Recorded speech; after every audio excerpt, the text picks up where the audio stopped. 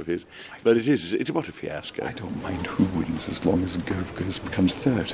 As long as who? As long as Gove is not in the final two, I don't mind what happens. I don't think the membership will vote for Gove. No, they won't. I remember being in a discussion once about something we should do in somewhere like Syria or Iraq, and he was so wild that I remember exchanging looks with Liam Fox, who's quite much more right-wing than me, but we were exchanging views, and Liam was raising eyebrows. I mean, I think with Michael as Prime Minister, we'd go to war with at least 3 countries at once. He did us all a favour by getting rid of Boris, who just... the idea of Boris as Prime Minister is ridiculous. And that could have happened. I don't think either Andrea Leadsom or Boris Johnson actually in favour of leaving the European Union. Well, I don't think they cared very much either way. No, it was the obvious thing that the voters, i.e.